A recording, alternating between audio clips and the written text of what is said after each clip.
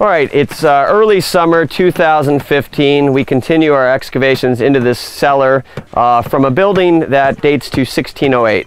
We know that because this building is tied into the corner of James Fort's 1608 addition, where the fort went from a three-sided triangular fort to a five-sided fort. Since our last update, we decided to do a small test excavation that I'm standing in that's about 8 feet long by 2 feet wide, in hopes of locating the subsoil or the bottom to the cellar. We located the subsoil, so in some places, so we know the cellar is, at least in this location, 6 feet deep from the surrounding grade. We're missing about a foot of soil from the 17th century, so we can assume that this cellar, again, at least in this location, was 7 feet deep when it was constructed. So a pretty deep cellar.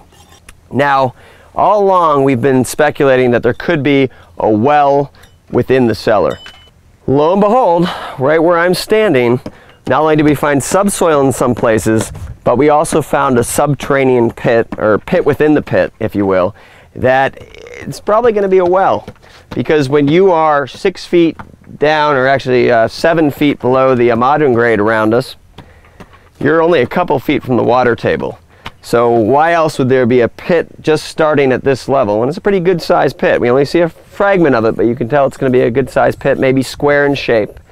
Why else would you have a pit within the pit if you weren't going for water? Because again, it's just a few more feet until you hit the water table. So what's really exciting about the possibility of there being a well in this cellar is that we have seen that before. James Fort's first well was inside a large cellar towards the center of the triangular portion of James Fort. So also the shape of this sub-pit below me appears to be a possible square shape, and we have seen a square-shaped well in James Fort's second well that was near the northern corner of the fort. It was about a 5 foot by 5 foot square well framed of oak timbers.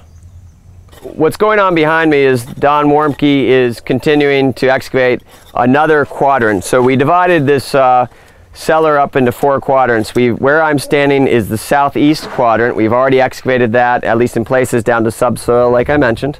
But we are now moving into the southwest quadrant.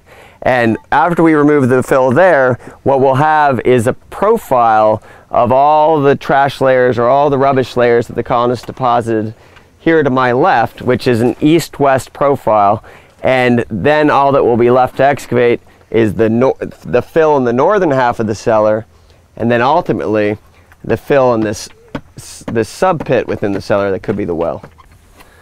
So as per usual, we have had some interesting finds in the last month, some interesting artifacts. We had a small sliver, about maybe a third or closer to half, of a silver English sixpence. We also had several bone dice, beautiful little objects. Colonists were gaming and gambling here in 1607.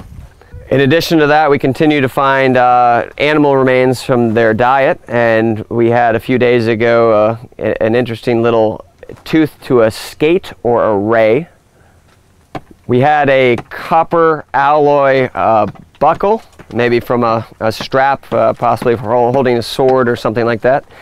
And unusual to find the tongue still attached to the buckle, so that was pretty exciting.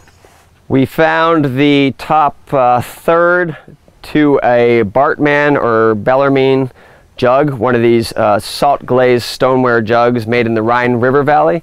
These are the ones with the bearded man, hence Bartman, which is German for bearded man. These are a pretty common find, but you don't usually find such a large fragment. Most colonists would have probably had access to a Bartman jug. A few days ago we found another large fragment of the same Bartman jug that mended to that piece.